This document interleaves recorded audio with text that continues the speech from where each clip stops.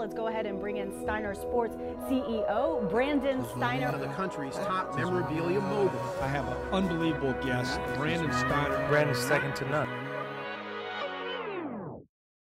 Michael Lombardi is your guy. He's my guest today. We're going to talk everything football, behind the scenes, Patriots, Belichick, Parcells.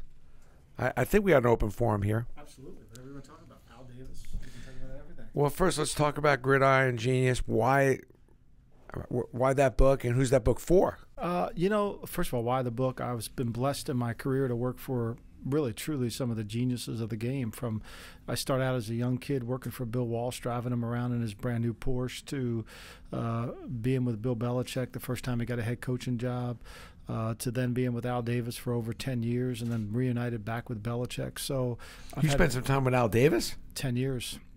10 wow. years. And I lived to talk about it too. How's that? Yeah. But is it hyped up more than it should be, or was that better than what you think? Better than what most people think? I think it was a little bit of both. I was driving Bill one day in his car, and he said, the most football I ever learned in my life was working for Al Davis. And as a young kid, I was 25 at the time, I said, well, I'm going to work for Al Davis one day.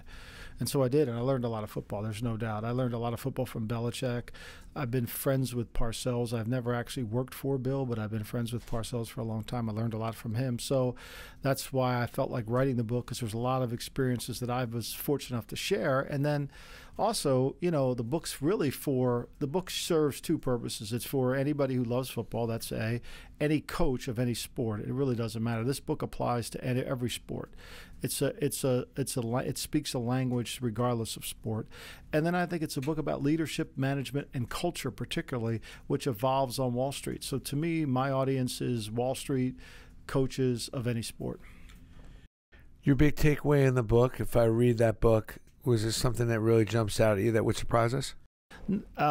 Yeah, it's culture. Culture matters. I think it's the number one. Bill Walsh was big on that. That's all Bill Walsh was about, was culture. People think he was the West Coast offense, but culture is all what it matters. Belichick's culture. But people think Belichick is a tactician. He is. They think he's a drill sergeant. He's not. He's a culture builder. He builds, he establishes, he maintains, and drives culture every single day in the building. So when they say the Patriot way, they're really saying culture. Same thing with Bill Walsh. I talk about it in the book. Standard of Excellence with Bill Walsh was about his 17 core principles that he believed the organization should adhere to. And I write about it. And one of them, for example, was the PA announcer at Candlestick Park. Was not doing his job right. And Bill got me on the headset and said, hey, remind me on Monday when we get back to the office, I need to fire the PA announcer.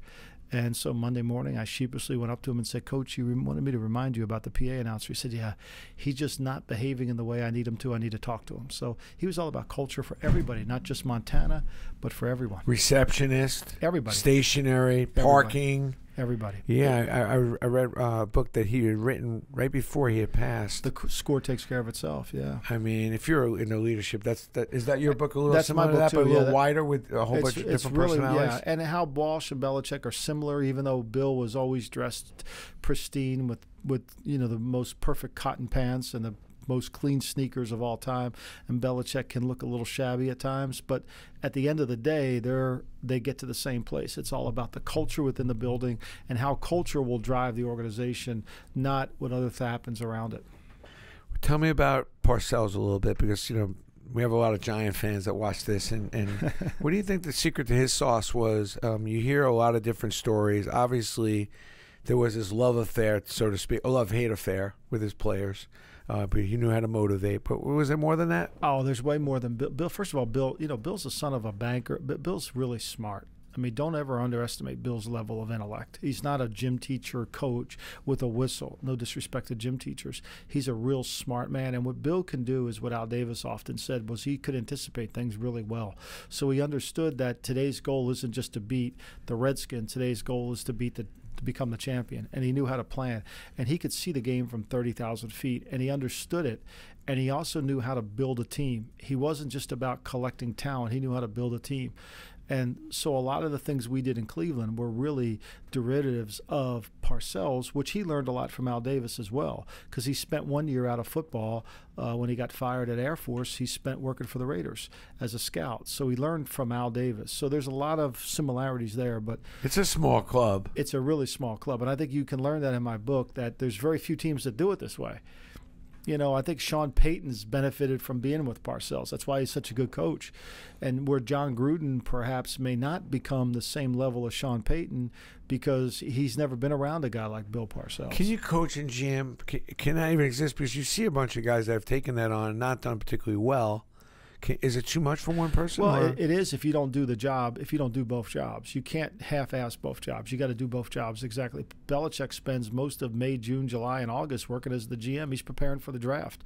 And then he'll work and prepare for his team. I mean, he methodically breaks down his day into, I'm the head coach, but I'm also the GM of the team. And so he can foresee things that happens. He works diligently at that. But it's a challenge. You have to be able to see the game from a higher level. You can't, you know, coaches' jobs are to win the next week.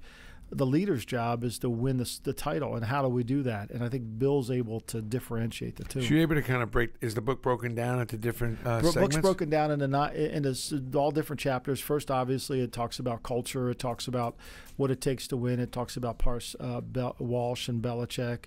It talks about Al Davis. So then I go into offensive theory, defensive theory, special teams, how special teams really creates the all-in, the butterfly effect for your football team. You know, when you want the team to buy in and be a team, you can't just say, no, well, these guys can't play special teams because they're too valuable. You know, so you have to create a special unit. And I talk about the future of football, and I talk about 1 week with Belichick inside as we're preparing for the Baltimore Raven playoff game.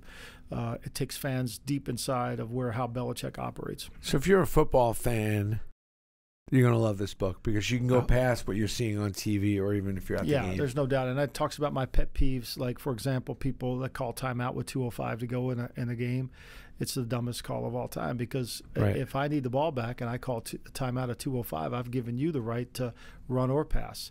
But if I wait till 2 minutes, then you can only run the ball. So it goes over all my pet peeves about football. Got a couple others? That's like don't eat ballpark food before the end of the first quarter, though. Yeah. No, wait till after the first quarter, it's left over from the game My before. other one is teams that throw checkdowns in 2-minute drill. Like, it's the worst play you can throw in 2-minute drill.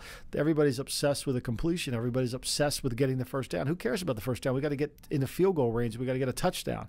So you have to throw the ball down the field. And if you throw a check down and you eat up 40 seconds to do that, people think you've ate up 40 seconds. No, you've eaten 6 plays. You've given 6 plays to the defense because every play is worth 6 seconds. So you can't think a 2-minute drive as 2 minutes. You have to think of it as in terms of how many plays do we have to execute. So it's things like that. You think a lot of coaches are thrown into it too fast? Way too fast, yeah. I think you see now more of that, but maybe more coaches. It just seems like more coaches can't hang in for the longevity. There's no apprenticeship anymore, right? You're moving up. We're in a younger generation. It's we want to hire a young person. There's a great book, Wisdom at Work. It talks about how sometimes experience does matter. And I think in my book you can see that Walsh struggled to become a head coach. Well into his late 40s did he get his first head coaching interview. It's remarkable. It's incredible. And he went to become a head coach because he wanted to learn how to be a head coach himself. He knew there was no schools to go to. It's the same thing with Belichick. He's the defense coordinator of the best team in football, the New York Giants. And it wasn't until his second Super Bowl win as the coordinator that he got his first interview. That doesn't happen today. Wow. That doesn't happen today. So we're in such a rush. And then the owners are wondering why 1/3 of the workforce gets fired every single year. 1/3 of the NFL workforce. It can't be healthy. No, of course it's not. For the players, for the league. And it's not a culture-based systems because you can't develop a culture in 2 years. You can't do it. But it seems like the teams that win seem to manage to hold on to their coaches for a long period of time. Right. Pittsburgh, Belichick, being Peyton with New Orleans. Yeah, no, they do. Well, because in 1984, I was my first year in the National Football League. I was running around the draft room, and we did everything in one day. And Walsh says to me, "What are you upset about, Michael?" And I said, "Well, the Falcons drafted this guy and that guy." And he said, "Look, we're only competing against 8 teams. So when the Redskins do something, remind me. When the Giants do something, remind me. I'm only worried about 8 teams. Everybody else." you could forget about him. And he was right. And today, that was when we had 28 teams in the league. Today we have 32, and there's still only 8 teams you're competing against. That's a great way of looking at it. When you think about your experiences, I just go back to Al Davis for a minute here, because I mean, it's such a huge icon. You know, when you think about everything he did. What was some of the best lessons you learned from him, and what do you think about his legacy? I don't think he gets enough credit for it. I mean, you're a marketing guy, right? I don't think Al Davis gets enough credit for branding. Al Davis was obsessed with the brand of the Raiders. He wanted you to always refer to the Raiders as the Raiders. The was in front of it, always the, like the President of the United States, the White House. He wanted it to be the Raiders. He wanted that moniker. He took, you do an unbelievable sports memorabilia business. He took the Detroit Lions silver and the West Point Army Knights, and he combined those 2 colors together, and he made the Raiders. Literally. And he made the Raiders silver and black. He wanted to be the Brooklyn Dodgers. The first one to bring the black, right, and make it cool, right? Nobody else really had that, right? Nobody had it. He made the Brooklyn Dodgers. He wanted to be the Brooklyn Dodgers and the New York Yankees. He wanted to have the speed of the Brooklyn Dodgers and the power of the Yankees on his team. He loved George Weiss, the general manager of the New York Yankees. That was his idol. And George Weiss never allowed female traveling secretaries at the Raiders. There was no females involved in the football end of the building. There was obviously we had a female president, but she wasn't involved in the football end. So from a marketing and branding standpoint, brilliant. And then his knowledge of the game was incredible. His game management, his ability to understand situational football is why Parcells was so good. It's why Walsh was so good. It's why Belichick's so good. We all learned it through his game. Like, I'll give you an example. I was laughing about this on my podcast. Last week, the Chiefs played the Ravens, and the Chiefs threw the ball 53 times. Wow. Okay? How many holding calls do you think the Chiefs had in the game? 3. Not a holding call was against the Chiefs the whole day. Now, that would have drove Al Davis crazy. But see, that's something that nobody wants to talk about on television. Like, no, it doesn't dawn on anybody. But Al's brilliance was to be able to find those things that really matter and focus on it. And he taught us a lot of football. I mean, there's a lot of football. You have 53 passes. You don't get called for a holding call. That's Somebody's amazing. missing something. That's amazing. So is that he be on the coach? He would be on the officials. He would think somebody was out to get him. Yeah. You know, I mean, but more than anything, he taught me about personnel, how to set up a personnel department, how to define what you want to be. Every organization wants to be something. Your company wants to stand for something. You know, the Raiders were size and speed. People think scouting is about finding talent. It's not. It's about eliminating talent. You want to eliminate what you don't want. If a corner ran 4.6, he was never going to play for the Raiders. Al didn't care. He wanted fast guys. So, you know, scouting's about eliminating, and that's what he knew what he wanted. He knew exactly what he wanted. To look good getting off the bus. Give me your Mount Everest. And do you have a Mount Everest as far as coaches? Well, it starts really. I mean, look, I've worked for 2 of the greatest of all time. I was, you know, I learned from Walsh. I knew nothing when I got to San Francisco. I knew absolutely nothing when I got to San Francisco. I thought I knew everything. I knew nothing. And I learned a lot, coach driving Bill and working around Bill and having a draft in 1986 where we basically got a Hall of Fame player in the 4th round and got 7 starters that won 3 more Super Bowls. So that was a great opportunity. But, I mean, the coaching world is one name. It's Bill Belichick. I mean, there's no better coach in the GOAT. So if you got one coach, you're taking Bill. It's not close. Not even close. It's not even close. I mean, it's, you know, his ability to prepare a team, to motivate a team, to build a culture. He's a CEO. He can pick the players. I mean, it's just he's truly the greatest coach of all time. And in the book, I write about it. In 1996, I got fired. We all got fired in Cleveland when he moved the team. When Art Modell moved the team. How do you explain what happened in Cleveland? Well, we went 11-5 after 4 years. We won the last playoff game they've ever had in Cleveland, and then the next year, the man moved the team, and the city of Cleveland revolted against us. So that year, I wrote the Los Angeles Rams asked me to write a book. They were the St. Louis Rams at the time. They wanted me to write a coaching book about what it takes to be a great head coach. And I broke it, and they wanted me to spend months on it. 3 months, we'll pay you for it, which they never did, which was great because a great lesson, right?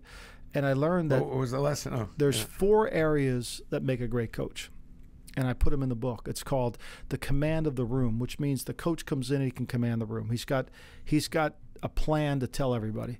And then it's command of the message, which he can explain the plan to people, right? And then the next area is command of trust. Do you trust him to be consistent with everybody in the organization? And then the last is command of self. Is he going to be critical of himself when he makes a mistake? Coaches that were good in 3 of those 4 were always successful. Coaches that were good in 2 of the 4 always failed. Belichick's great in all 4. So was Walsh. And so I used that platform. And when I wrote recommendations for the Rams in 1996, and I still have the book today, I said you should hire Bill Belichick as your head coach, or you should hire Nick Saban, because both those men have these 4 qualities, and they'll do them very well. Now, Nick was the head coach at Michigan State at the time. He didn't have it. They laughed at me. They said, we just had Rich Brooks as our coach. We don't want another college coach. They ended up hiring, is that when they hired That's Dick when they Vermeil. Very good, yeah. Dick Vermeil. Which also, by the way, you can make an argument would hit all 4 of those. Would do it. Because he was special. Absolutely, At least it seemed to be. Yeah, at no, that he did. time, it seemed like it all came together I don't think for there's him. ever been a coach who sustained success. That's the key word, sustained success. Some guys can win a Super Bowl. You can peak. You know, some guys can make $1 million, but can they maintain $1 million? You know, can they maintain it? Can they keep it? Sustainability is really important. Yeah, I call it, the mental stamina, to go from just successful to significant. Right.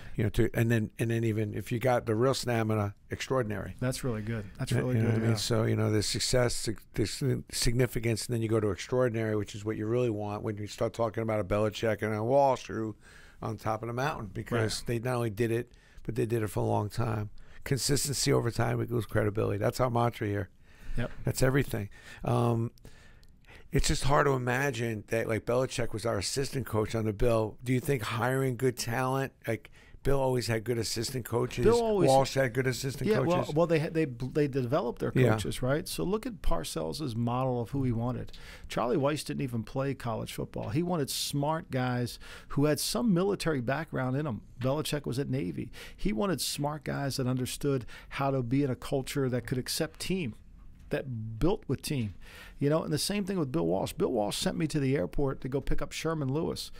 And Sherman Lewis was the defensive coordinator of the Michigan State Spartans. He had just gotten fired. And I said, Coach, why am I picking up this defensive coordinator to be the running back coach? He said, I don't need people to tell me what to do. I need people to do what I tell them to do. And he developed coaches that way. And that's really what Belichick does. That's what Parcells started doing. And that's why they're so successful. Because what's a leader? A leader develops people around them, right? Yeah. And that's what they do. I agree with that 100%. What are you seeing now in the NFL? Moving the Patriots aside, which is insane, the run, and it's just incredible. But what else do you see? What else do you like? Well, there's things I like. I mean, I think there is the adaptability of the league is something you have to like. I think this is a time where we have a lot of talented young quarterbacks, and I think it's fun for the league. I think Parcells is a line that we can only develop what the colleges give us, and they're giving us a lot of quarterbacks that can throw the ball, which is great. What I don't like is we've lost the head coach. The Parcells, the Gibbs, those guys are dinosaurs anymore. We don't have that. We have subcontractors. Why?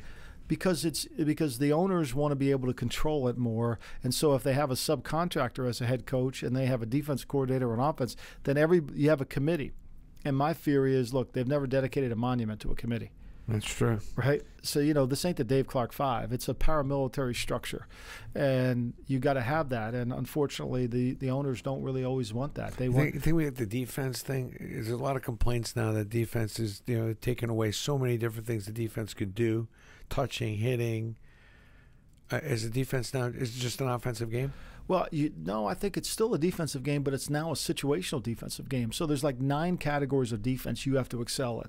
You can't play great defense from the time the ball gets kicked off until the last whistle. Nobody's going to shut you out.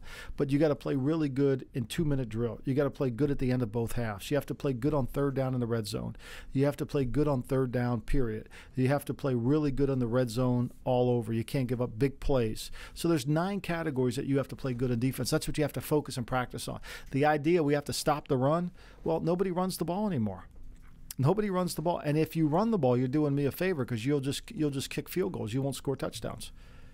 I always talk about in life, you get to halftime, and it's if you're let's say 40 years old, you're probably at halftime. Do you stop? Can you make the adjustments? How big is halftime in football? And what is it chaos at halftime, or can you make a lot of adjustments? But it seems like a lot of teams can come back in the second half, play an entirely different game, and win. Particularly, I notice Belichick's a great halftime coach. So I think what you have to do in the first quarter, what Belichick tries to do in the first quarter, he's in a mad dash to figure out for all three phases, offense, defense, and the kicking game, is what we practiced and what we planned for actually going to happen. And if it's not, then we have to adjust right now. And then we'll go into halftime and make that adjustment. And we'll do it in the second quarter, but at halftime we need to fix it. And then there's always, you have to think of the game in 4 quarters. So there's always something you want to save offensively, defensively, and then the special teams for the third quarter. So they can't adjust. So you want to start new in the second half. You want to do something. You can't just lay everything out there in the first quarter and expose yourself and have nothing left. Pace yourself, have something left. Great coaches understand that. And it's like basketball coaches. They know how to make those adjustments, And I think that's the key to football. Football's a game of adjustments. Everybody has good plans, but as Mike Tyson once famously said, everybody has a plan until they get hit in the mouth. And until you get punched in the face. Do you think that, have you ever been in a halftime where what was the most miraculous halftime you can remember, or the best halftime situation you can remember? Was it the 28-3? That always is, but there was never any reaction. There was never you don't look at the score. You just look at what you have to do. What was going on in that game? I mean, can you give me a little bit of a sense, because it's shocking. Well, I think what Bill said is true. I think that there's 2 things when you watch a game. There's the score and then who's in control. Okay, so there's the scoreboard and then who's really in control of the game. And as he said later, I never felt like Atlanta was in control of the game. I thought they were in the lead, but I never thought they were in control of the game. And I think as a coach, you got to figure out which is which.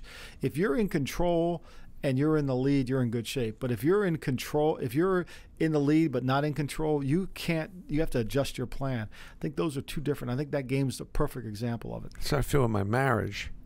Yeah, sometimes I feel like I'm in the lead, but I clearly know I'm not in control. Exactly, yeah. We both do it. I join you on that.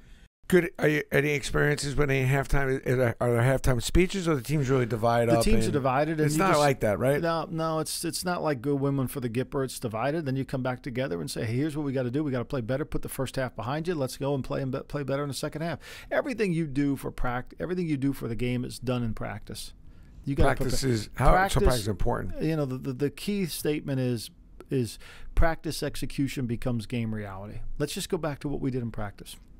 How important is the draft, and how hard is it drafting these days? So much pressure, hype.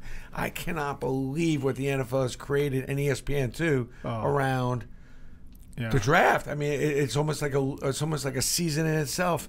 Is there too much pressure on this? Well, I went to Hofstra, and I'd get up early in the morning on draft day, and I would take the subway. I would take the train, Long Island Railroad in, and stand in line because there was only 500 seats at the Sheraton to see the draft. Now it's a $1 billion industry.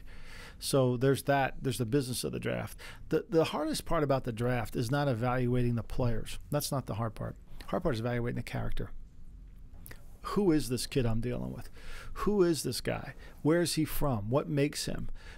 I'm a white kid from New Jersey. How do I understand an African-American kid from the inner city? How do I get that?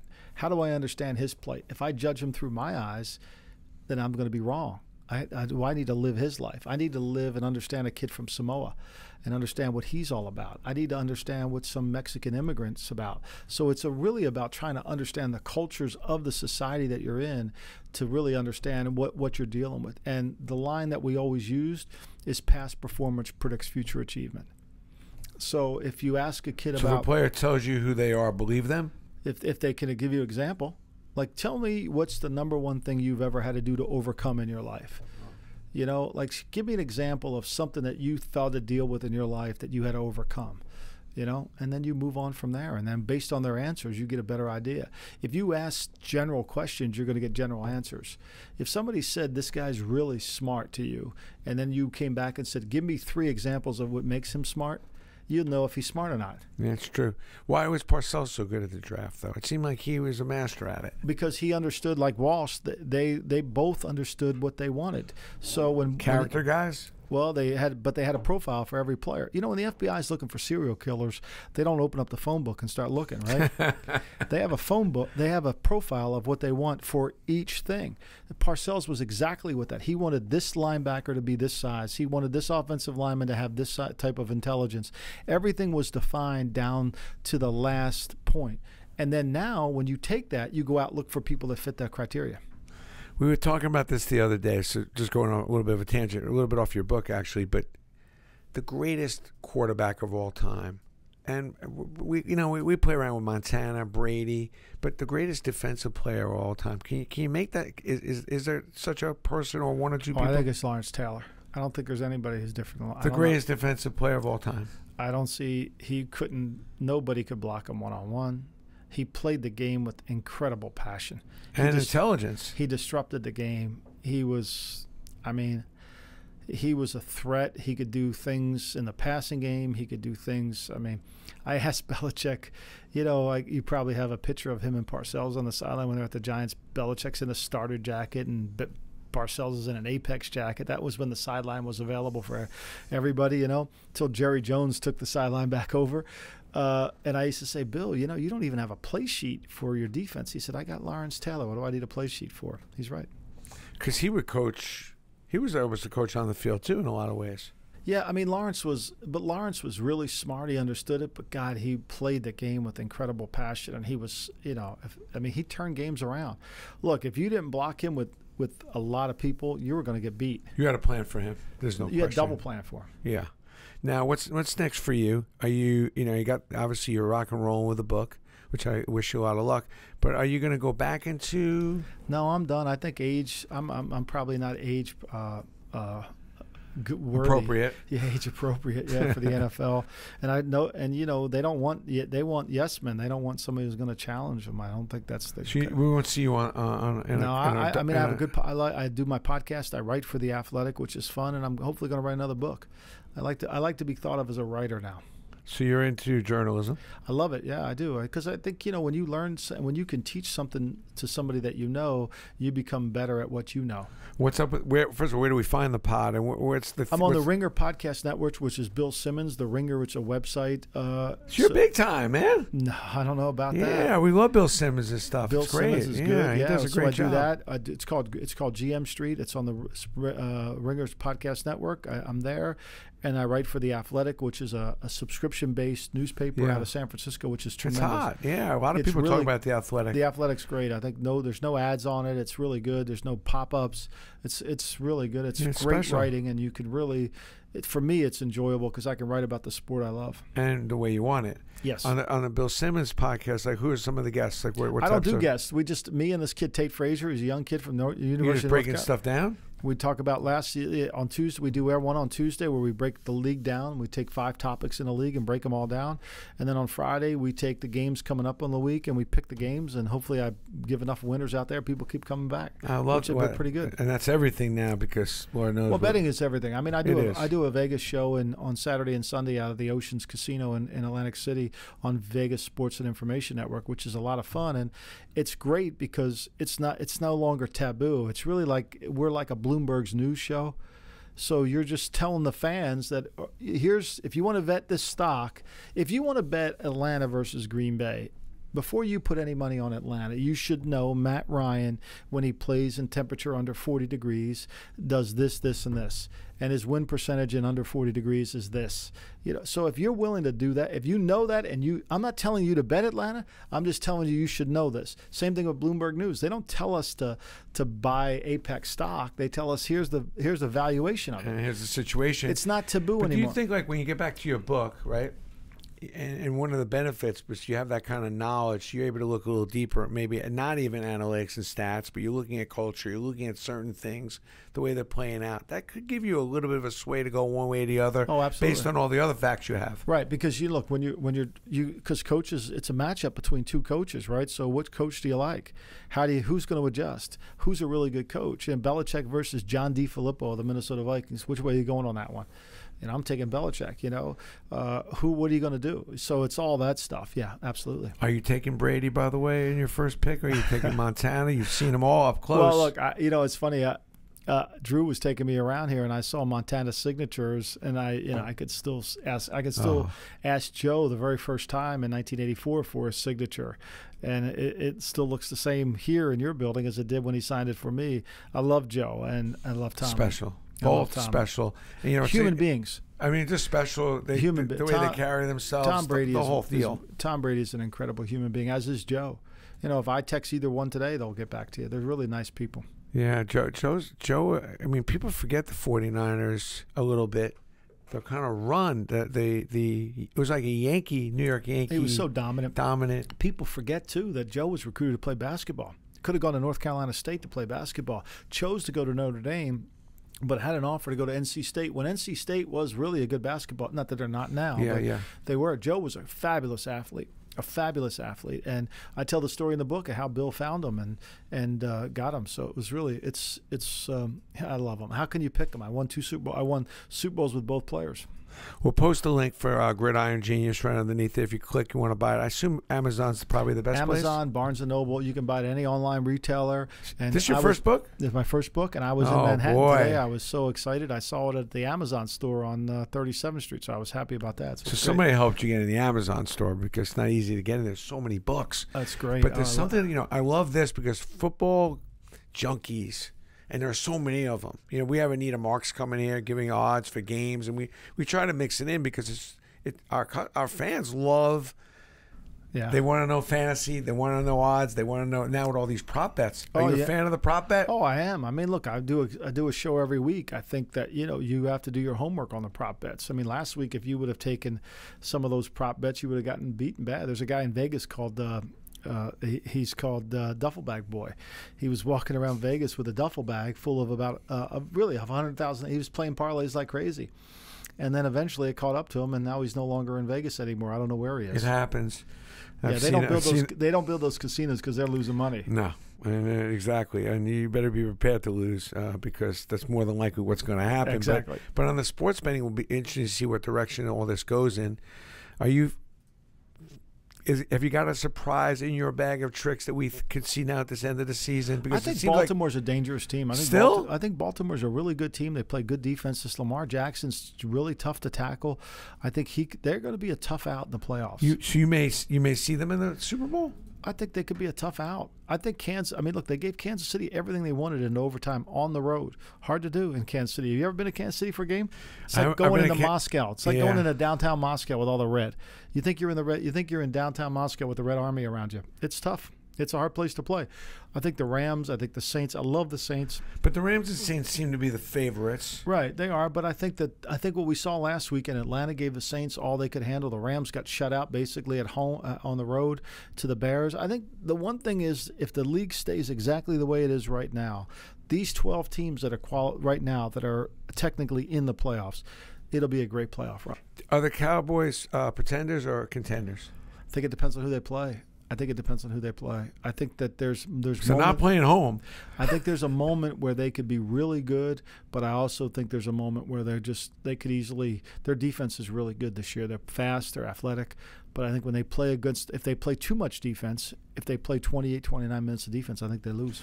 You have Jerry Jones, Al Davis in your Mount Rushmore of owners? Well, I mean, look, I've been blessed. I think Eddie DeBartolo is the greatest owner I've ever worked for in my life. Why? Because he was incredibly generous. I was my first Super Bowl. I was standing there with my parents, my late mother, and my father, who's a barber down in Ocean City, New Jersey, 91 years old. And he sees me standing there with him, and I was a nervous kid. I didn't, and he comes up to me and he grabs my 3 tickets out of my hand and he says, "Hey, here." And he takes 3 tickets out of his pocket and he gives them to me. Says, "Your parents deserve to sit on the 50." And he gave me 3 50-yard line tickets. He's the most, he'd send flowers. He was really just the most incredible owner I've ever been with. You never hear anybody say anything less than what you just told me. I mean, he's gem. Incredible. So you got him in your Mount Rushmore. Oh, there's no doubt. He's the best. Of the owners that I worked for, he was. Art Modell was always fun to work for, challenging. Al was challenging as an owner, but the owners, when they react to the newspapers, that's never good. That's a disaster. Can Cleveland come back? Can Cleveland come out of this cave ever? and get out from underneath I think Baker themselves. Mayfield will give him a good chance. I think Jimmy Haslam, the owner there, is new. I think he listens to too many people, but hopefully now with a quarterback and without Hugh Jackson, I think he's got a chance. Yeah. So could we see Cleveland in the playoffs maybe next year? I think we could. Yeah, I think they could. I think they're certainly much better. One last thing, surprise pick come January. Who are we going to see maybe in an NFC AFC championship game? If I had a surprise pick, I would say AFC Championship. I would say Baltimore, Kansas City. That would be a surprise. NFC, I would say Chicago, New Orleans. Do you like Chicago? Yeah, I don't like Mitchell Trubisky very much. I think he's too inaccurate, but I think their defense is really good. They seem like they got a chip, though. They do. They got a nasty little spell about them. Yeah, but, they gave up 27 points when they came back to New York. I know everybody talking about how great they are, but again, it comes back to maybe they weren't ready. Maybe they're overlooking one thing. them, one of my pet peeves, the book, the most important stat in football. Yeah. Nobody knows this. The most important. Am I going to find this in Gridiron Genius? It's absolutely. Have you got a bunch of these things? So I'm reading this book. I'll sound like a genius if I go to a football game. Absolutely, you will. I like the most that. important stat in football is first half point differential. Whoever leads at first half point differential is usually the best teams in the league. Last year it was the New England Patriots and the Eagles. The year before it was the New England Patriots and the Falcons. First half point differential. Meaning who scored more than they gave up in the first half. So if you're winning at halftime, you have an 85% chance of winning the game because your defense can play more aggressively and your offense doesn't have to worry about catching up. That's smart. I love that. That's football genius, man. I gotta get thoroughly into your book because I'm not as intelligent as I want to be. I hope you read it. I think it'll help your company. Hopefully it'll help everyone. It's a good stocking stuffer too. I like that. Good Father's Day gift. Just good football fan gift. Good gift for the coach. Thank you, my friend. Last person we had was also a great guest, Merrill Hodge. Yeah, sure. And I ask you one more thing. Merrill Hodge sat here maybe a month ago, Drew, and said, I don't know if the football injuries are all what they're cracked up to be. He made a very serious argument saying that maybe there's a little bit of some misunderstanding and maybe the stats aren't all football related that cause football head trauma and injuries and that can be prevented. Are you a fan of that? Maybe it's overplayed and over-dramatized? I think it's something we have to look at because, look, there's a lot of guys that played a lot of football that didn't seem to have all this. I'm not going to dismiss it, but I think it's something we need to look into, and I think the owners are putting money into it. Yeah, there's no doubt. It has to be. It's got to be serious. Well, thank you so much. Thank you so much. It's great having you. Hey, pick up this book. It's worth it. And if not, catch up on his podcast, and then you're going to end up buying a book because you're going to want all the insight of Gridiron Genius.